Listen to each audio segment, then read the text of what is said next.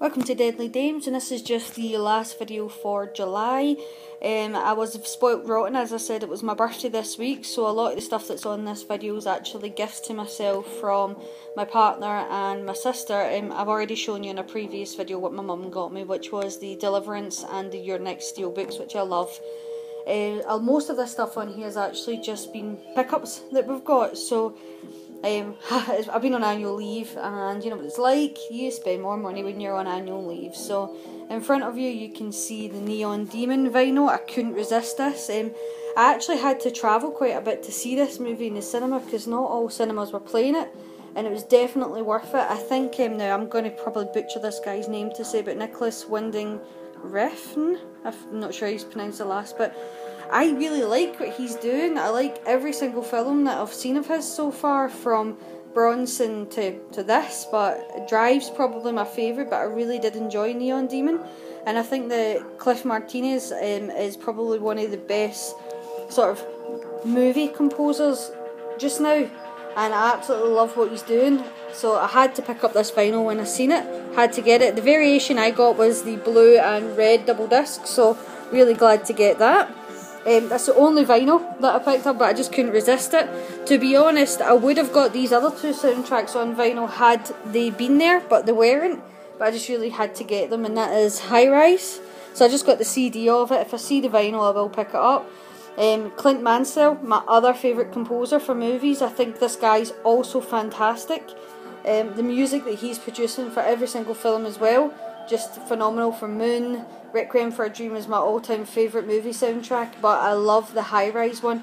The only thing I would like to say is I love the score by Clint Mansell, but I would actually like to get a CD which has got the songs from the movie in it as well, because now I'm not a fan of ABBA at all, but there's a song in this particular film that it's a variation of an ABBA song, and it's just, I don't know if it's just the scene that it's in, but it's phenomenal. And if you haven't seen this film, go and buy it now. It is amazing. High Rise totally blew me away. And again, I actually had to travel to a different cinema to see this because it wasn't playing in all the local cinemas. And the last soundtrack I got, again got it on CD. Probably would have got it in vinyl had it been there, but it wasn't there, so I just picked up on CD, and that was Under the Skin.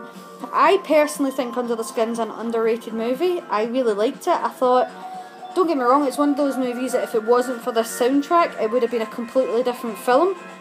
But I actually really liked it. It left a lot up to your own imagination, and I genuinely did enjoy it, because you kind of got to make up yourself a lot of what was going on. But that's everything for soundtracks today.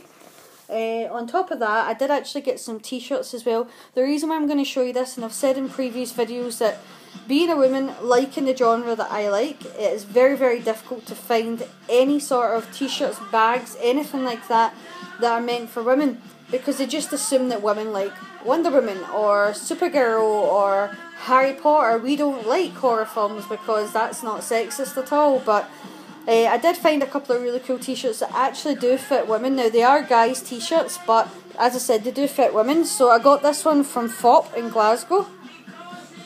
Hopefully you can see it. And it's Scars of Dracula. £10 from FOP. It is, I got a medium. I have quite reasonably big boobs, so I usually have to go a size bigger, but glad that it does fit women. And then if you're on a budget and you don't want to spend that much money, there's actually some decent t-shirts just now in Primark. So if you're a fan of Walking Dead like I am, I got this one. Now again, this is a guy's, but they actually do small and extra small, so I went for small again. Got to have some room for my boobs. But I really like the Walking Dead. I really like this t-shirt. I got two of the Walking Dead ones. Here's the other one.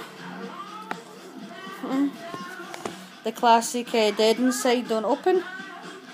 So again, £6 each. I think that's a really good price, considering that I got this one. Again, they do small and extra small, so they can fit into a varied size of women. This one here was £6 from Primark, in the exact same make. I mean, I'm right down to what's on the tag, so you can see it here.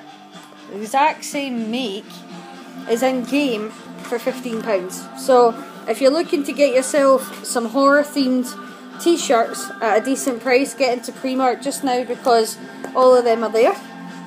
So we'll just move on to the movies. So to start with, I've just got some regular DVDs. This is my birthday gift from my sister, The Boy. I really enjoyed this movie. I went to the cinema thinking it was going to be a pile of crap because the advert is full of jump scares, but it kind of tricked you a little bit. It put those jump scares in there so that you think it was going to be a crap film. I liked the twist. I know a lot of people didn't like it, but I actually really did enjoy it. So I was glad my sister got me The Boy on Blu-ray. And then I've been doing a lot of clearing out because as I said I'm on annual leave. Went through my massive pile of DVDs and sort of just sorted out which ones I've already got on Blu-ray, which ones I've got better editions of, and which ones, to be honest, I'm never going to watch again. And I basically traded them all into Computer Exchange, got a voucher and treated myself to a couple of new films. A lot of these are actually upgrades, but I got Weird Science, the 30th anniversary edition. To be honest, the only other John Hughes movie I'm going to pick up is probably The Breakfast Club. Not too fussed about 16 Candles or anything like that, but I do like Weird Science and I do like Breakfast Club, so I probably will pick up Breakfast Club at some stage. And then I've got a Haddison CD, sorry, not CD, and DVD. This is just an upgrade. Couldn't get the stupid sticker off them. I don't know why they put stickers like that on, but Play Misty for me. If you are a fan of movies like Fatal Attraction or Single White Female, you will love this movie. This is actually, in my opinion, a better movie. Play Misty for me is a fantastic film, so got that one with my voucher. And I also got this one with the voucher, which is a classic, Tango and Cash. To be fair, I really love Kurt Russell, and I've been thinking of this movie for a long time because I didn't own it previously, and I kept thinking I need to get Tango and Cash, so what better excuse than I had a voucher. And then the last thing that I actually got with my voucher was a steelbook, and it's one of my favourite cartoons. Well, that's not Disney, and that's How to Train Your Dragon. So when I seen that there was a steelbook in there, I just decided to pick it up. So that's everything there. A couple of ones that I bought online from the entertainment store, though, they were actually advertised as steelbooks. Now, they're not steelbooks, but they are metal. They're weird. I've never seen anything like it. They're the deluxe diamond edition. So I got Gremlins, and it's weird because I'll open it up so you can see they're shiny. I don't know if anyone else has got any of these, but they're £5.99 just now from the entertainment store on eBay. So if you just go into eBay, type in the entertainment store, and it'll take you to certain movies on there. For example, like I bought was it True Romance, and there was another one, but they'll come up at £5.99. Click in there and then it'll say seller, go click on entertainment store and it'll take you to everything you can get. The only two that they've got on there that's is the diamond deluxe editions are the two that I bought, and as I said, they are on there as steelbooks. They are metal. I mean, they're magnetic as well, which is strange, but they are really pretty. So there's Gizmo, there's Stripe, there's the two discs in the middle there, but it actually pulls up like so you can see the two there, and then that magnetically sticks together here. I don't know if you can see that. Sticks together there. It's weird. And it's shiny. I know you can't really see it on this, but it's in a really skinny, really strange edition. Really like it, so I'm still glad that I got them. And then the other one I got was the Green Mile. Again, doesn't do it justice in this light, but magnetic again, opens up and opens up again to the two discs inside. Again, this one was only £5.99 as well, so I'm glad I picked them up because they're actually, like, when you type them in online, not through the entertainment store, they're like £24-25, so I think I got them at a good price. And then we'll just go into a couple of random pickups that I got. So I ordered from Zavvi because it's down in price just now. It's only £8.99, and that's the steelbook of Poltergeist. I'm not the biggest ghost movie fan, but there's something special about Poltergeist. It's always been a movie that I've loved, so I just had to pick up the steelbook of it, and it's really pretty. And then I also got, this is why I went into Glasgow today, was to pick up a couple of pre-orders. So I got Attack on Titan Part 2, so this is a movie. Obviously you've seen Part 1 in a previous video. And I got And I pre-ordered this one as well, which is a 10 Cloverfield Lane. This is embossed here. Really nice. It's a simple case, but there's something nice about it, which is quite funny because I just seen the steelbook release for High Rise, and it's actually incredibly similar to this. I'm not sure if I'm going to get it, but I do like it as well, so that's why I went into Glasgow today, was to pick up these and then ended up spending a fortune. But I also got this today. I actually really like this movie. It's £10 just now in FOP on steelbook. It's Dead Man. It's back when I thought I don't even know what I'm saying. Johnny Depp was a leading actor to me. I think he's kind of lost his way a little bit, but back in these days he was phenomenal.